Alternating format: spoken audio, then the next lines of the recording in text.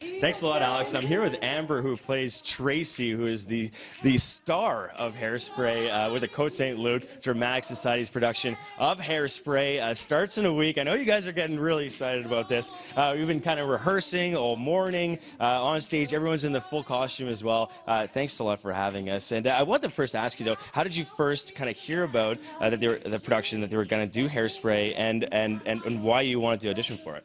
Well, actually about a year ago, they were auditioning for Hairspray and I auditioned, and they didn't end up putting it on because we couldn't find the diverse cast that we needed.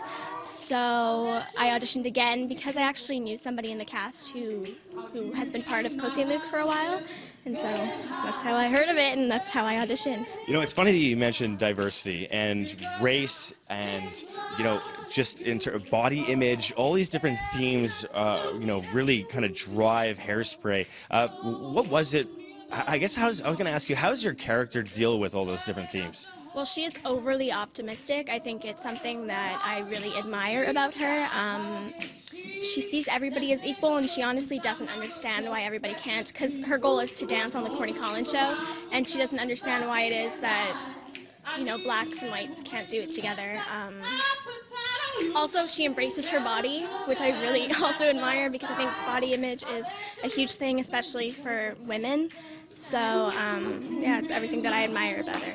A lot of really important messages there, and it's a lot of fun, Hairspray, too. I mean, all the singing, dancing, you guys get crazy up here. I can't wait to see the show. It starts in a week, guys. We're going to give you the details coming up a little bit later in the